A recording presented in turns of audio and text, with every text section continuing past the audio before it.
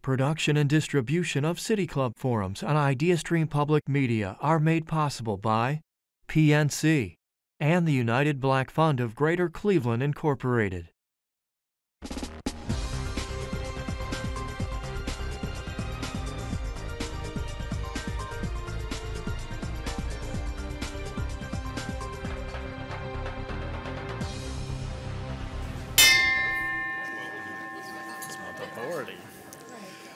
Hello and welcome to the City Club of Cleveland, where we are devoted to conversations of consequence that help democracy thrive. It is Friday, May 12th. I'm Glenn Forbes, supervising producer with IdeaStream Public Media, and I'm the moderator for today's important panel conversation on Senate Bill 83, SB 83 for short, the Ohio Higher Education Enhancement Act. If passed, the Ohio Higher Education Enhancement Act would lead to sweeping changes for the state's public universities and colleges. While SB 83 mainly applies to public institutions, it could also affect private colleges and universities that do receive state dollars. The bill was introduced last month by Senator Jerry Cirino, and as we will learn in a minute, there were some additional changes to the bill on Tuesday of this week. Now, supporters believe the bill will strengthen First Amendment rights and reshape Ohio's higher education system to meet the needs of the 21st century. Critics accuse the bill of trying to micromanage colleges and universities on a variety of issues and exploit culture wars. Today we're joined by four panelists, two in support and two in opposition of SB 83. In opposition we have Ohio Senate Democratic leader Nikki J. Antonio, also Dr. Deborah Smith, president of the Kent State chapter of the American Association of University Professors. She's also professor of philosophy at Kent State University. In support of SB 83, we have George Dent, professor emeritus of law at Case Western Reserve University, and a member of the board of directors of the National Association of Scholars and president of its state affiliate, the Ohio Association of Scholars. Also in support, Greg R. Lawson, research fellow at the Buckeye Institute. Now, it is worth noting that the City Club did reach out to Senator Jerry Cirino to join the panel as the bill's sponsor.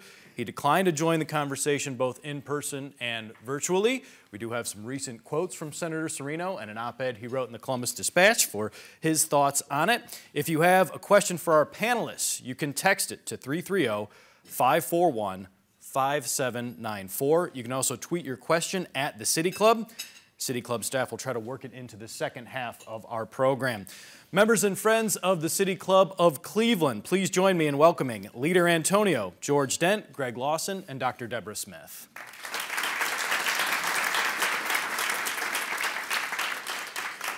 We, of course, want to give ample time to our four panelists, but I just want to give a quick overview of some of the changes that have been reported in the bill, and then we'll certainly get to the thoughts of our panelists. The bill would now allow mandatory diversity, equity, and inclusion training at universities only when related to accreditation. Universities would have to apply for each exemption. Also, licensing and grants would be a situation where they could institute this mandatory training. It also clarifies that the ban on financial partnerships with China does not include tuition from Chinese students, and existing programs with China would be allowed to continue. It also says now no topics are banned, but faculty must allow intellectual diversity to be expressed. Leader Antonio, let's start with you. Your impression of those changes and where we go from here with this bill. Well, first of all, I want to thank the City Club for this opportunity to have this important discussion, which sometimes legislation flies under the radar and then everyone is surprised when it passes. So I appreciate the conversation and shedding some light onto this important and dangerous bill, frankly. With the changes came actually taking a bad bill and making it worse.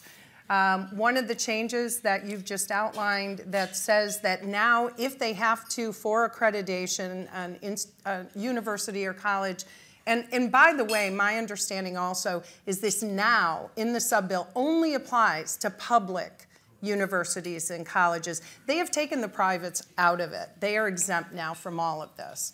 So the one change that you mentioned that, that says you have to get permission if it's an accreditation risk for your university to lose if you don't mandate DEI programming. They have to go and be supplicants to the chancellor.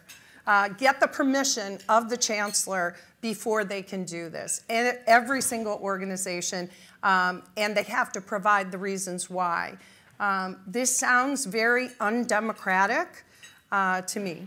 So that problem, I can go on about some of the other changes. I don't know how much you want me to. We'll certainly get to those.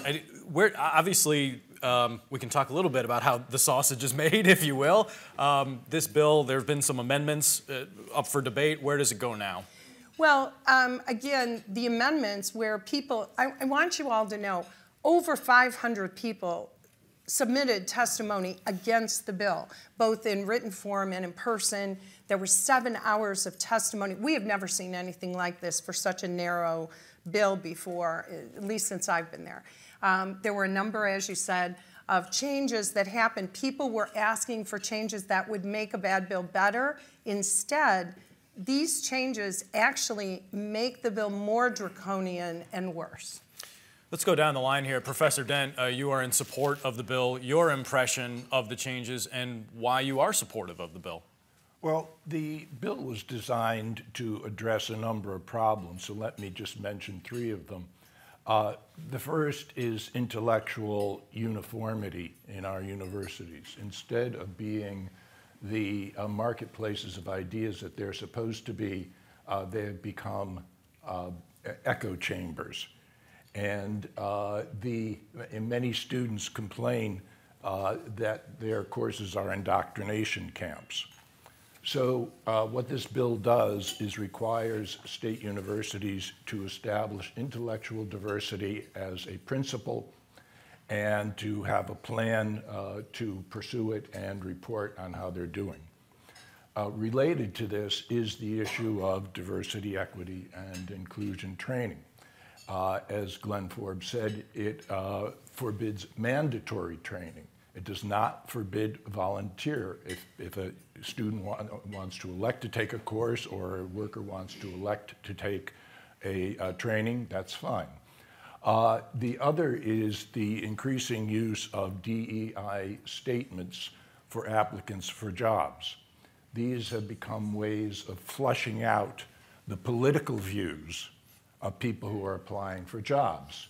And if you're not sufficiently woke, you don't get the job. The bill would ban the use of these statements. A second is racial discrimination. As you probably know from some cases pending before the Supreme Court right now, racial discrimination has become very common in our universities, especially against Asian Americans. The bill would forbid racial discrimination in our universities. A third is free speech. Half or more of college students report that they are sometimes or often afraid to speak their minds. And this bill would guarantee, it would require universities to have free speech policies. What sometimes happens today, as you saw recently, for example, at Stanford, is when a mob shouts to prevent a speaker from being heard, the dean says tisk, tisk, but does not do anything about it. The bill would require our universities and colleges not only to have free speech policies, but to enforce them. So those are 3 of the things that the bill is designed to address. Thank you. Dr. Deborah Smith, you had mentioned to me earlier that the changes, some of them addressed your concerns and lessened them, but other changes to the bill kind of heightened your concerns. Could you elaborate on that? Yeah, so first of all, one of the things that I think we have to be clear about is that although the bill styles itself as a free speech bill, it would actually explicitly censor the speech of our public universities and colleges. In particular, my university, Kent State University, would be prohibited from opposing systematic racism, sexism, and discrimination based on LGBTQ status. It would be prohibited from promoting and endorsing diversity, equity, inclusion, social justice, any sort of climate policy meant to address climate change, and wouldn't even be able to endorse such very general concepts as sustainability and allyship. Those are explicitly excluded from things that the university as an institution can endorse or oppose in the bill. I have had concern, and when I testified on April 19th, I focused on my concerns about how the bill would affect academic freedom in the classroom. And on the one hand, I'm very pleased to see, and I thank Senator Cirino for including language in the substitute bill that makes it clear that it is not illegal for faculty to cover these topics in the classroom. However, I think that the overarching provisions of the bill would still radically impact academic freedom. And in particular, I'm concerned about the part of the bill that requires faculty to post the syllabi for each course that they teach. So the syllabus is going to have your contact information, detailed description of what's covered in the class, the assigned readings, and assignments. It's designed to let the students know what's in the class and what to expect from the class.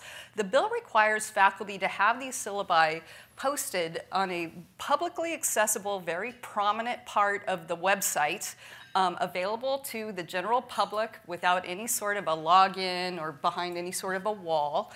And this provision would allow, and I fear even invite, individuals who don't want these topics covered in the classroom to search through the syllabi, identify individual faculty who do cover these topics in their classes, and then engage in either direct harassment of the faculty individual or threaten lawsuits against the individual and the institution. And for that very reason, it's I think, still going to put a real chill on academic free speech, or academic freedom, rather.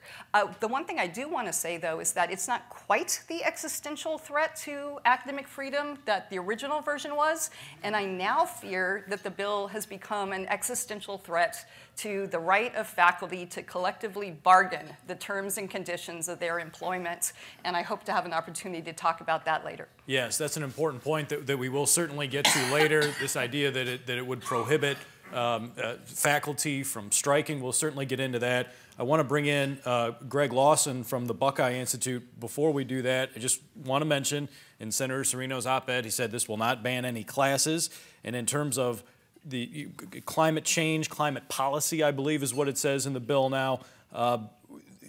Basically what it says is they are not required to take any position on controversial belief or policy.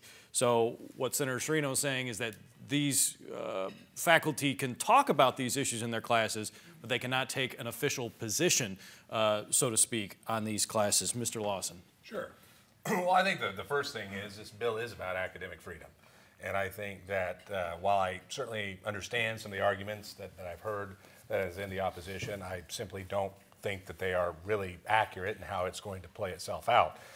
You know, Socrates said that unexamined human life, or the unexamined life is not worth living. And I think that that's something from a philosophical standpoint, that's the cornerstone of Western philosophy and one of the cornerstones of Western civilization.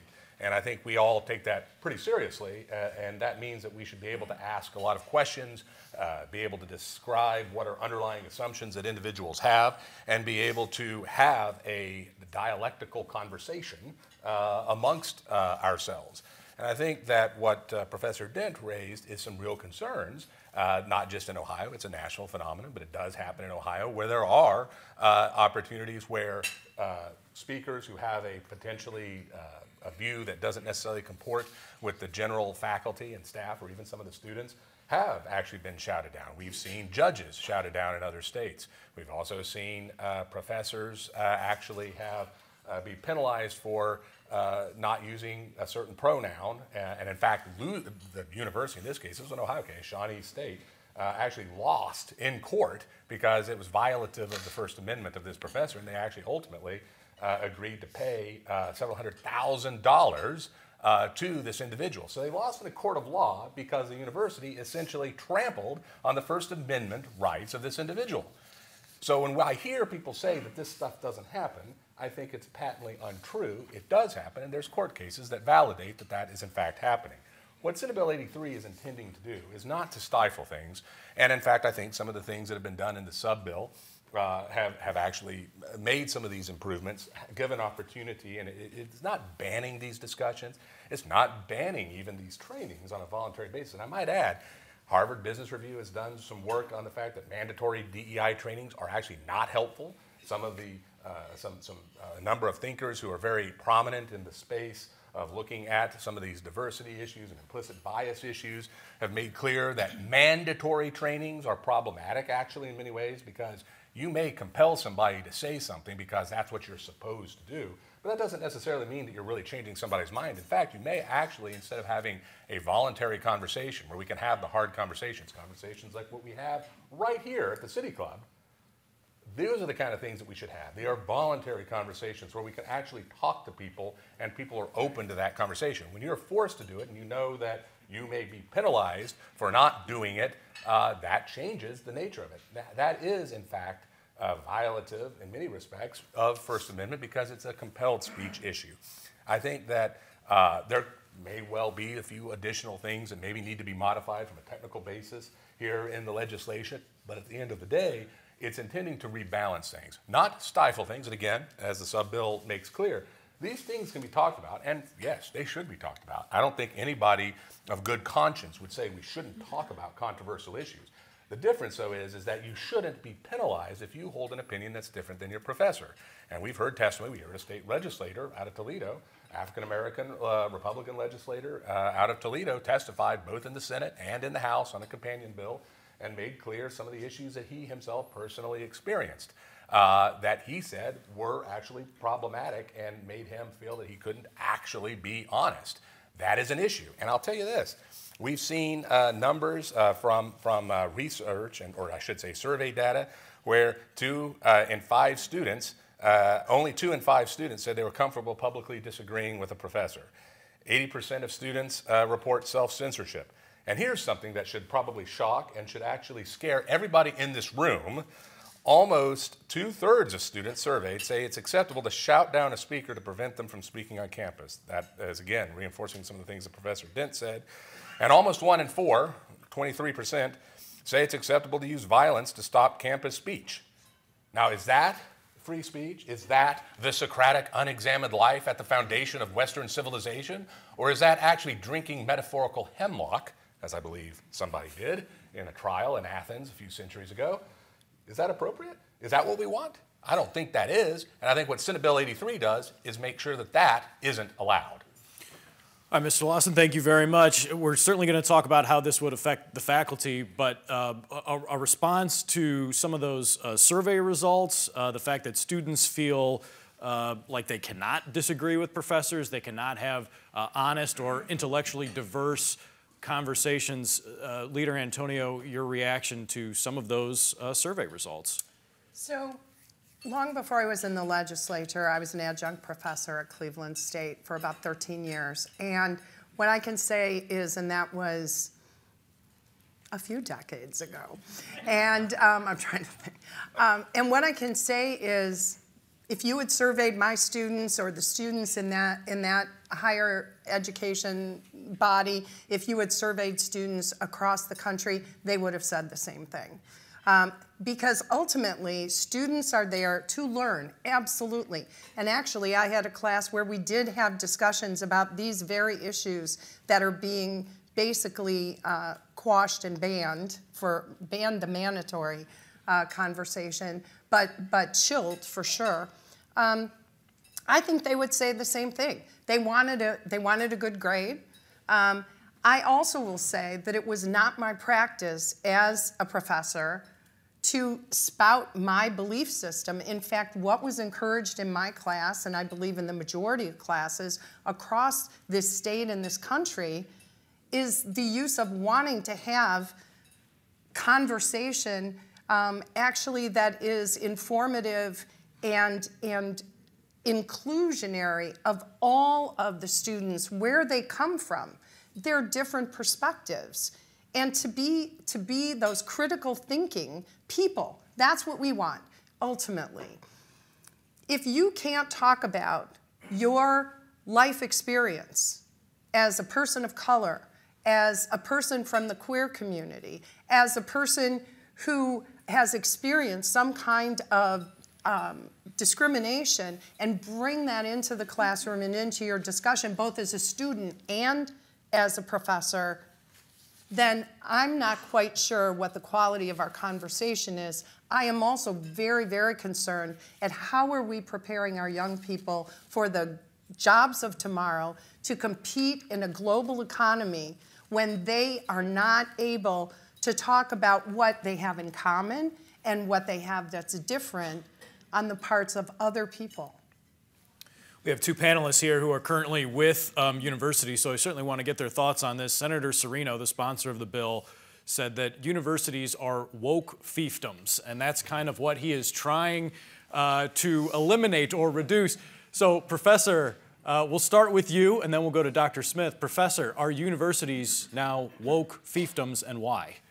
I think a key aspect of what Leader Antonia just said is that her teaching experience was a couple of decades ago. Things have changed.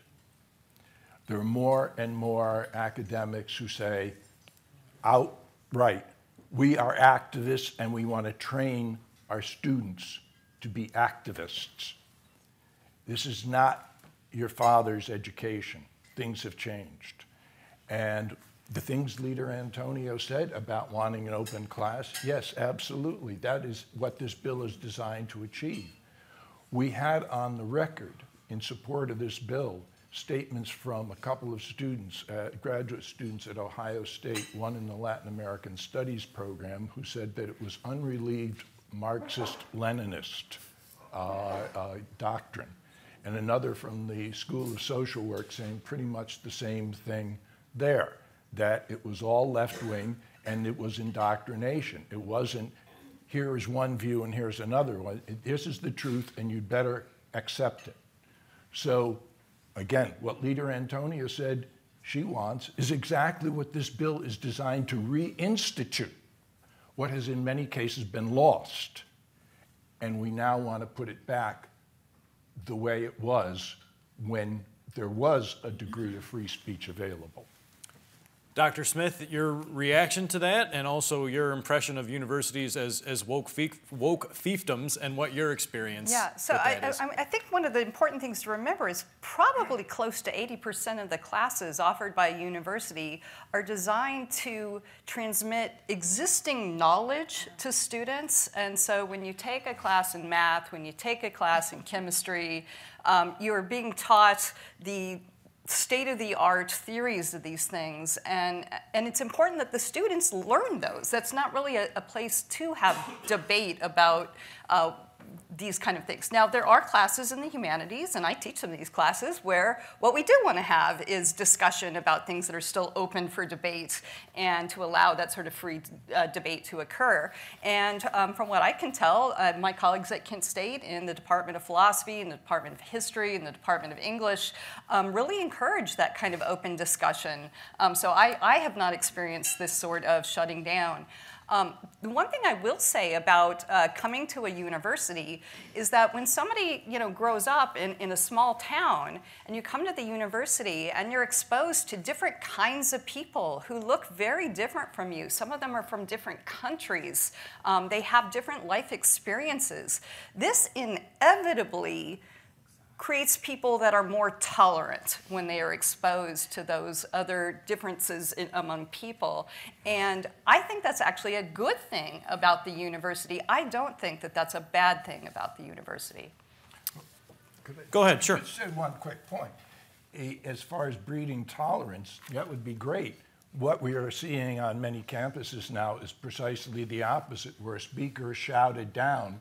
And one thing I have to disagree with Greg on, he says a majority. In many cases, it's a minority, but a very vocal minority that will shout and shout and shout to the point where the speaker gives up in speaking. So to breed tolerance, yes, great. That's what we want to do. Mr. Lawson, you can certainly react to any of that, but I also want to bring up that Senate Bill 83 still prohibits faculty from striking.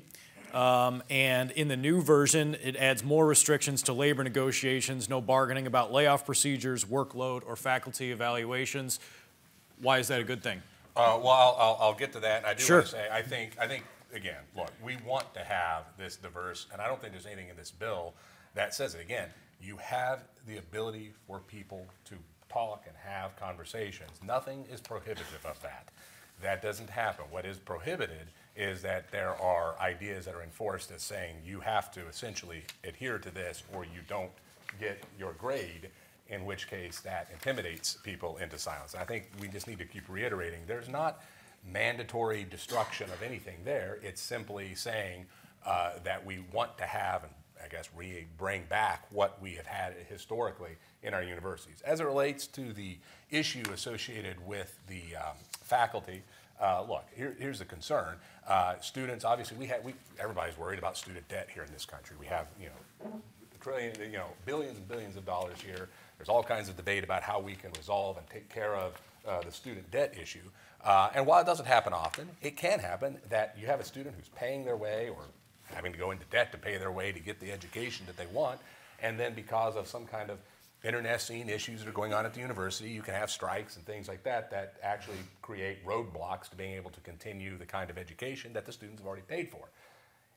We certainly, maybe they can get the funding back, maybe they can't get the money back when they've done it, but it's not good to pull the rug out from underneath students who, again, have already paid their own way. This is a mechanism in place to avoid having that kind of sort of Damocles out there that hurts individual students and makes students who have already paid, are going into debt, have to come back to it. And again, what the bill really does, I'd have to double check a few of maybe the modifications that are in the sub-bill, but it put the faculty under the statute in collective bargaining that applies to other public workers such as law enforcement, public safety, fire, and a lot of public health officials. Those officials who are publicly paid employees today cannot strike in the state of Ohio under the collective bargaining law. And there is a process, there's fact-finding, there's an ability to have an intermediary between management and faculty. Certainly we understand that faculty could have some concerns about the nature of management, and if the management isn't acting in good faith in the negotiation, we do need to have a neutral arbitrator and a process in place. And that is essentially what this legislation puts back into place, is an ability to have an arbitrator there. Now, does that mean that either side gets exactly what they want? Usually, that isn't the case in arbitrations, and that's true. But it also, I think, is not accurate. In fact, I border say disingenuous to say that this means that this is going to completely tilt everything in favor of management, and management is basically going to take a Mack truck and run over everybody. I simply don't think that that is what the provisions in Senate Bill 83 would allow for, because if you're saying that, then you'd have to say that the arbitrator that is agreed to by both parties, management and faculty, is basically so pathetic and bad that they are just going to lay down on the road and get run over. I simply don't think that that is a likely scenario. I think it's a scare tactic. I understand the utility of it because I understand the political utility of that, but I think that is simply not how it's really going to play out. Quickly, Dr. Smith, sorry. So I'm the president of the faculty union at Kent State University. We have never actually formally declared a strike, but we have come close on a number of occasions. Our collective bargaining agreement wouldn't even allow us to go on strike until we've gone through a fact-finding process, and there's been a neutral that has made a recommendation for how to reach a fair compromise between the parties. And yet we have still come to the brink of going on strike because past administrations haven't been willing to accept, or hesitated, I should say, to accept the fact-finder's report. So when faculty go on strike, it is rare, it is usually brief, and it is usually a very much a last resort, because we better than anyone else know what it does to our students. So it's always a last resort. It is pretty much the only tool that a union has in their toolkit, because the actual rules of collective bargaining favor management. They're the ones that can declare impasse and say we're going to impose our last best final offer.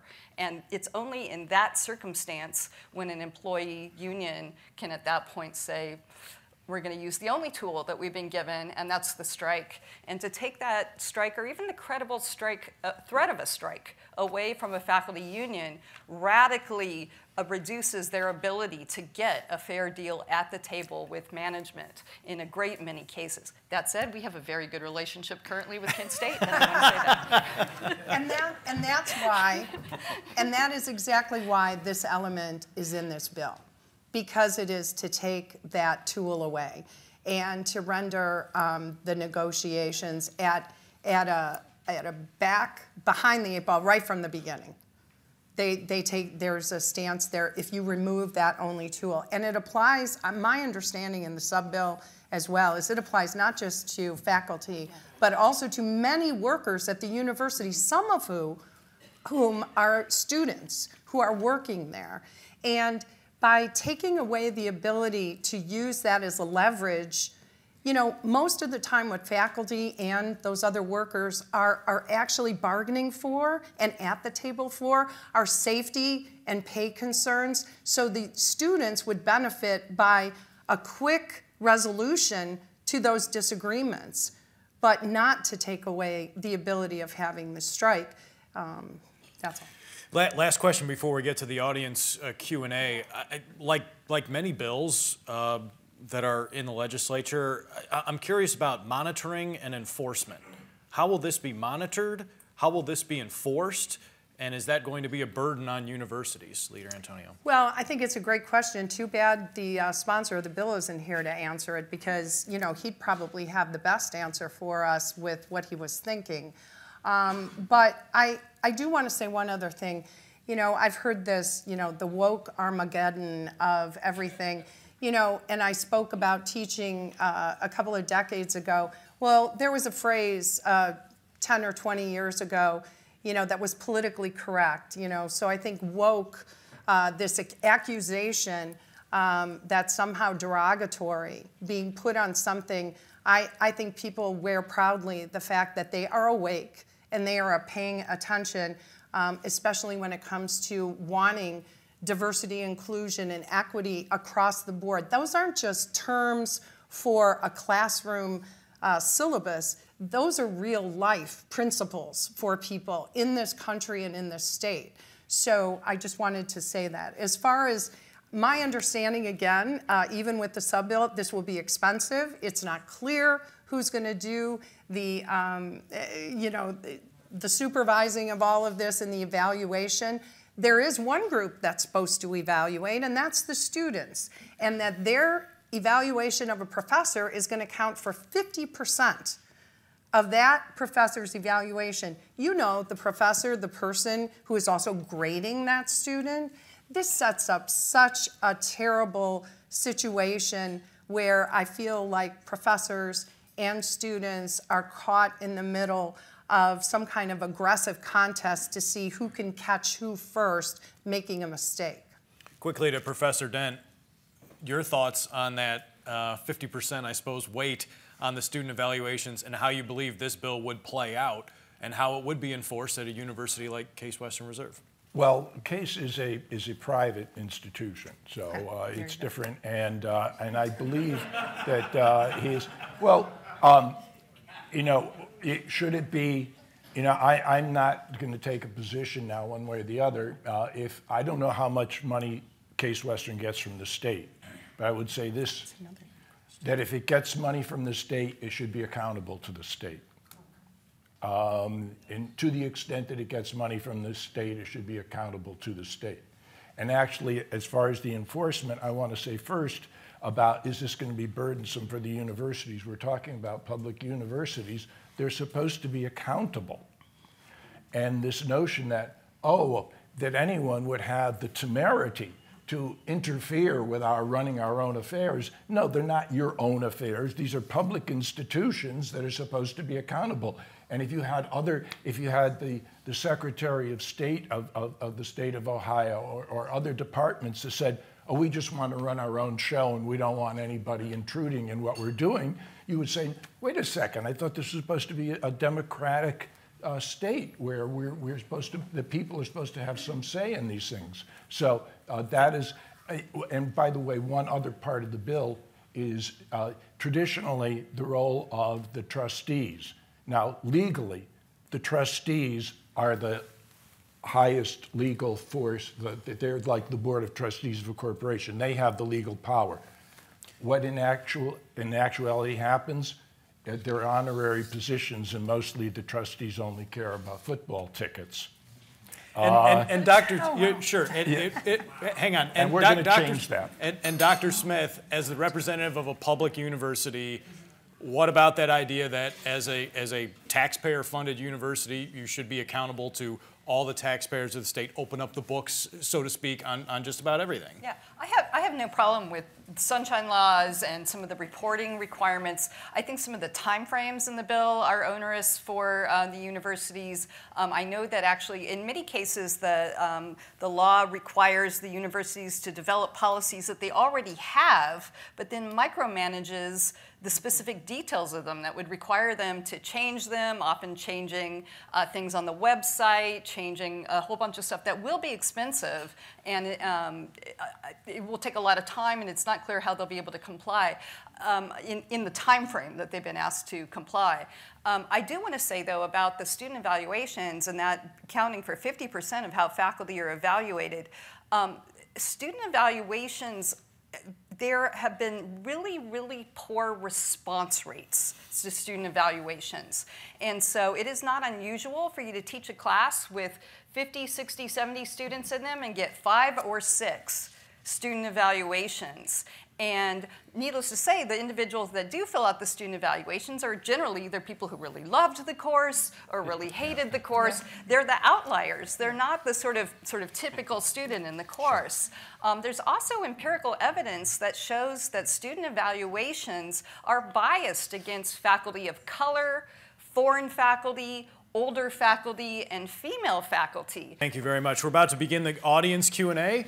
I'm Glenn Forbes, host and producer at IdeaStream Public Media and moderator for today's conversation on Senate Bill 83, the Ohio Higher Education Enhancement Act. Joining me on stage in opposition to SB 83 is Ohio Senate Democratic leader Nikki J. Antonio and Dr. Deborah Smith, who you just heard from, president of the Kent State chapter of the American Association of University Professors and professor of philosophy at Kent State University.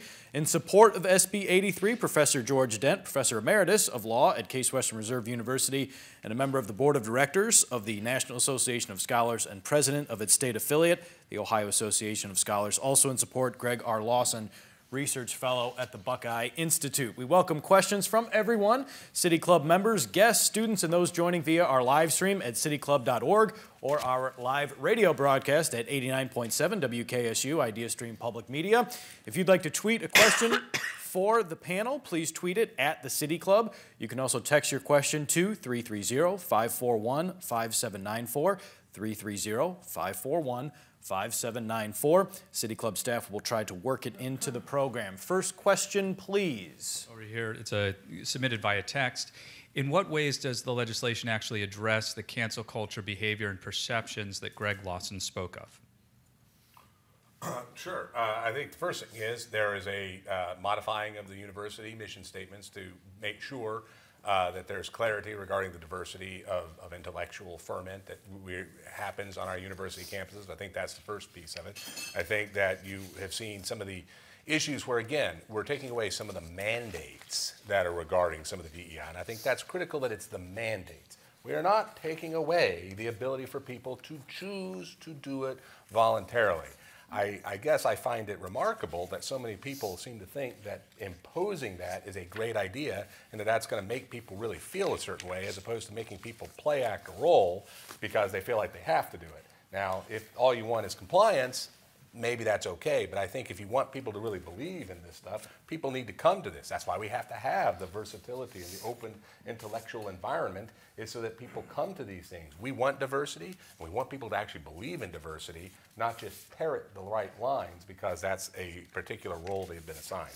I think some of those provisions will go a long ways. I think that some of the other issues with some of the faculty, I mean, we didn't even talk about this, but there's a post-tenure review aspect to this legislation that might need some modification. I think that there's some openness to reforming some things there, but I think that's also helpful in making sure that if you do run into a case where there is a more aggressive sort of impositional aspect to trying to impose views on students, there's some mechanisms in place.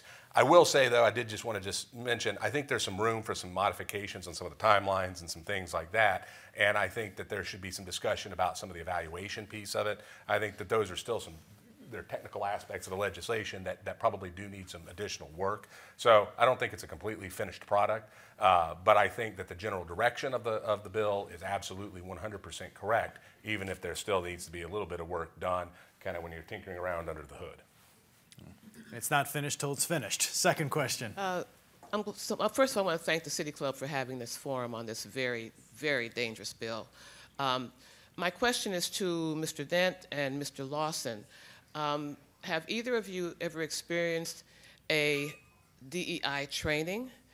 And if you did, what was wrong with it? And if you haven't, what's wrong with it? I have not. I guess I'm I'm retired now, so I guess I avoided that.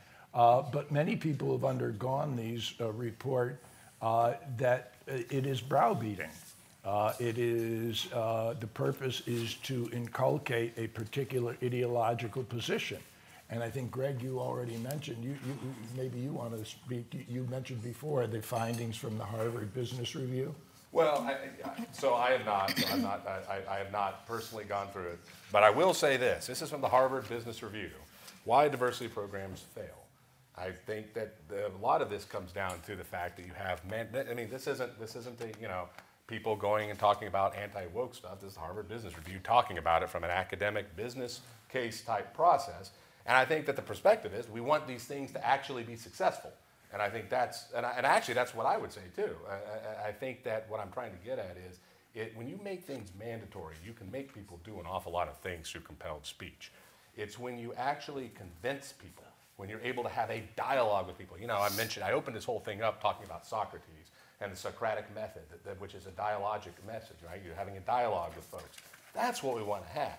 And I think that when you do these things that are mandatory, by the very nature of it being mandatory, you are taking away the ability for people to feel like they're actually engaged in the dialogue. And I think that's the philosophical and core intellectual challenge that I see with respect to this. And it's not just me talking about it, it's this, and I've got other things I'd be happy to chat offline and bring up. There's a number of academics who even believe in DEI and implicit bias and a lot of the things that are out there who think that we do need to talk about those things, but that the way that we have chosen to go about doing it is actually negative. It's actually having a deleterious effect on people actually buying into those concepts. I would think that that would maybe make some folks be a little nervous about, are you actually accomplishing what you want to accomplish when you're putting this on in a mandated sort of fashion?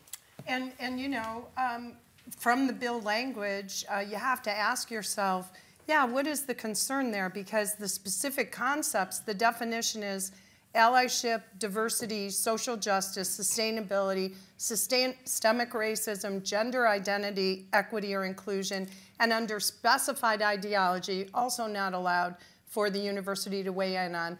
Any ideology that classifies individuals with identity groups, divides identity groups, divides them from oppressors and the oppressed, describes advantages, disadvantages, or segregation based on identity group membership.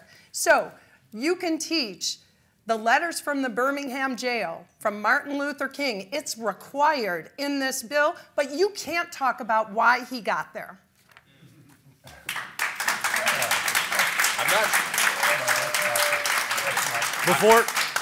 Thank you.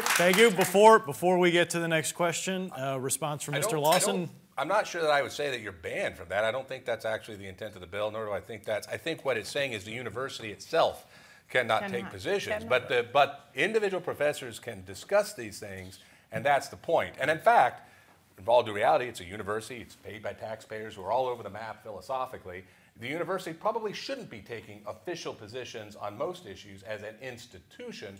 However, individual folks, there's nothing in this bill that means that a professor can't write an op-ed to the Cleveland Plain Dealer or Crane's Cleveland or anything else they want to do. There's nothing that prohibits them from being able to have the conversations in their classroom. So again, I come back to the point here of saying this is not squelching and banning and doing all of that kind of stuff. It's simply not doing that. It is simply saying you can't force those things, and we are trying to open up the space to have a broader base of diversity of discussion from an intellectual standpoint. But I simply don't think that, so even in these concepts can clearly be discussed in classes in universities after Senate Bill 83 passes. Quickly, Yeah. Dr. Smith. Yeah, I just wanted to point out that, I mean, you're right about the institution, but Bill explicitly says that an institution will declare that it will not endorse or oppose, as an institution, any controversial belief or policy, specified concept, or specified ideology. The senator just read the specific examples of these controversial policies and specified ideologies, and I do not know why in this day and age it's considered at all controversial to affirm that there is continued systemic racism and sexism and bias against people for their gender identity, their sexual orientation, their trans status. I can't believe that that is something that is considered at all controversial. We can certainly continue to react, but next question, please. On behalf of MC Squared and the Young 2024 class, long-term thinking, because the next year that'll be our graduation year, how will this affect us and our collegiate path? Yeah, interesting question. Kind of gets into the monitoring and enforcement and what kind of, I guess, adjustment period there could be for this bill, Leader Antonio. Well, I mean, it's a really good question. Thanks for being here and thanks for asking the question. Well, it could affect your decisions about where you want to go to school. That concerns me a lot.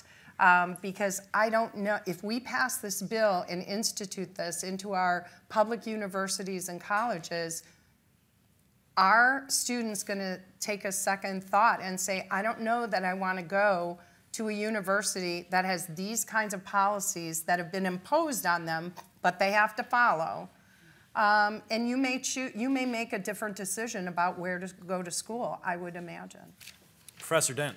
Well, you know, I recall reading about a student telling a new freshman, the first thing you learn is never say what you're thinking.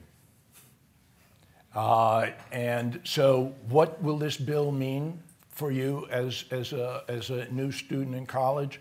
I hope it will mean that you won't have to be afraid to say what you're thinking.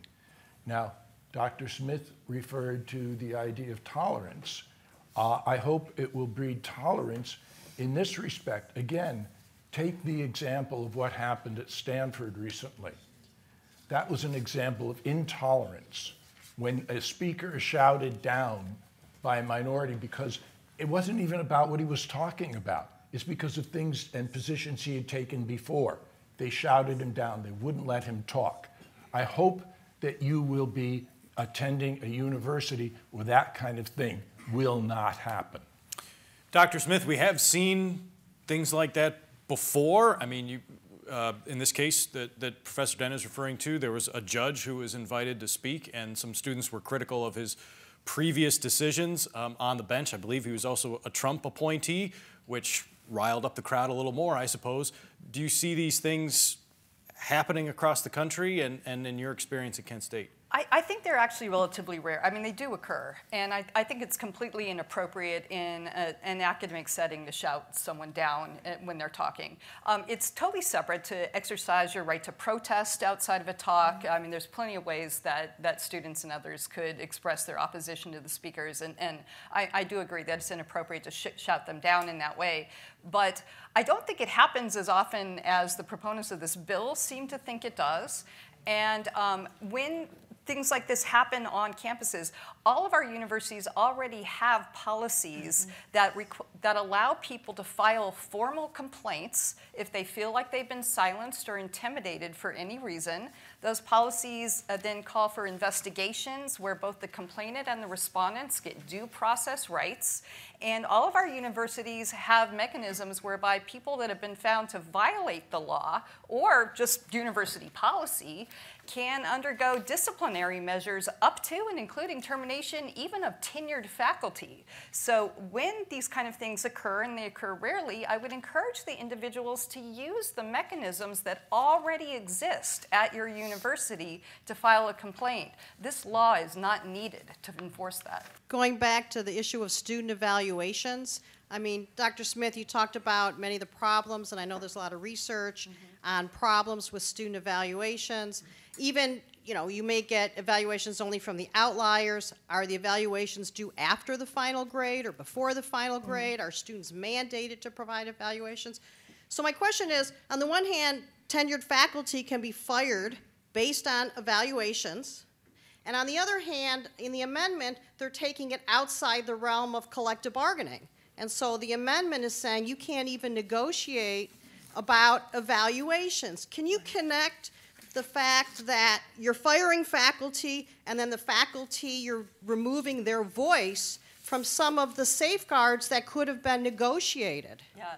So thank you for that question. At least at Kent State, I can't speak to other universities, the student evaluations are conducted before final examinations, but the faculty member does not see the evaluations until after till grades have been submitted. The evaluations are anonymous, so there's actually no way to actually investigate whether the things that have been alleged actually occurred. I have gotten student evaluations that say completely off-the-wall things. I think one of my favorite comments in the student evaluations was, "Ooh, the lights, ooh, the colors." I didn't quite know what that was supposed to mean. Somebody may have a little bit too much. Yeah, but if you're then going to take these completely anonymous complaints that you can't follow up on, in which a faculty member has no ability to defend themselves against because they aren't allowed to know who made these complaints or get any more information about that, that's highly problematic. And when faculty are prohibited from bargaining the terms and conditions of employment that surround things like disciplinary actions, like evaluations, like retrenchment in cases of global pandemics, that's a serious, serious erosion of collective bargaining rights. And one of the things I want to say to the young man over here, that one of the things students need to know is that our state institutions, not just the state institutions, every university everywhere competes on a national and international playing field for faculty. They're not just competing for faculty here. And this bill will make particularly tenured and tenure-track jobs in Ohio so unattractive that Ohio will not be able to attract talented faculty. Our world-class faculty that are here now will leave. The quality of education you will be able to get at one of Ohio's universities will go down, and you might be better off looking to go to college out of state.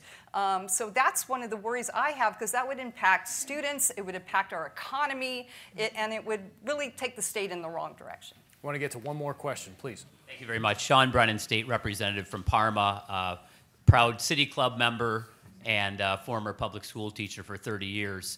As a legislator, you know, I'm really concerned about trying to find ways of retaining and attracting young people to Ohio.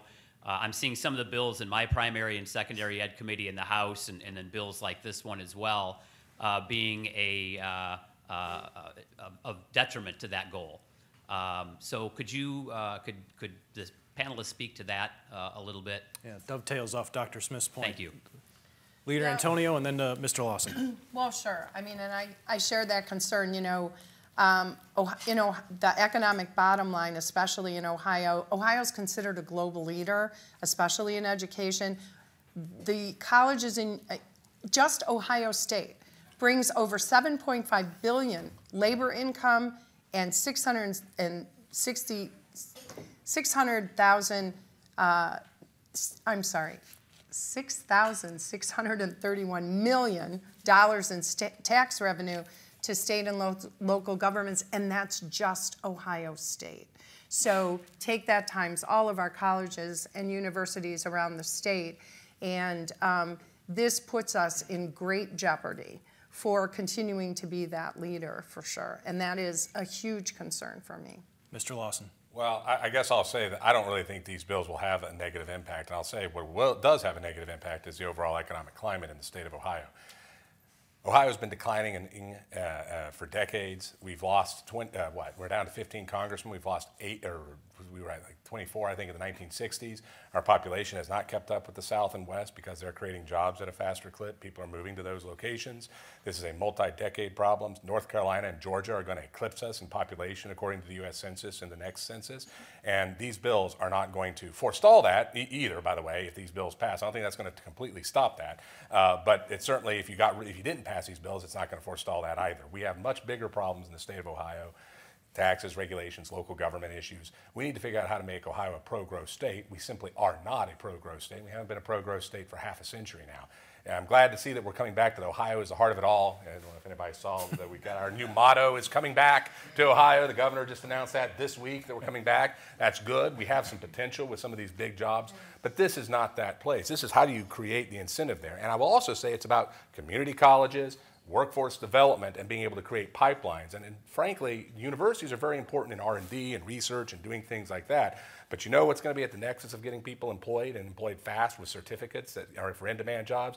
Getting community colleges funded appropriately, which we do not do in the state of Ohio because we over-subsidize the 4 years, frankly. All right, thank you very much. That was fun. Let's do it again soon. Because this is not going away.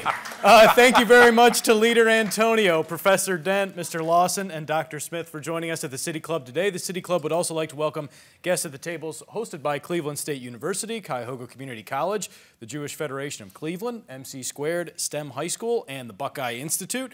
Thank you for being here with us today. Next Friday, May 19th, the City Club will welcome Farragon CEO Eduardo Gonzalez for a discussion about entrepreneurship and innovation in Northeast Ohio. Ethan Karp, CEO of Magnet, will moderate that conversation. Then on Saturday, May 20th, the City Club will join the Cleveland Orchestra at the Tinkham-Veal Center for a free forum during the 2023 Mandel Opera and Humanities Festival. IdeaStream Public Media's Rick Jackson will lead a discussion examining how the idea of the American dream has played out in Cleveland. You can learn more about these and other forums at cityclub.org.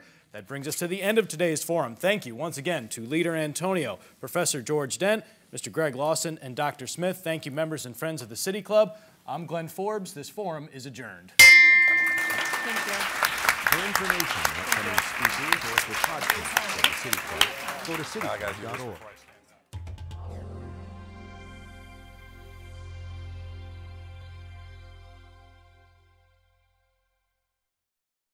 Production and distribution of City Club forums on IdeaStream Public Media are made possible by PNC and the United Black Fund of Greater Cleveland, Incorporated.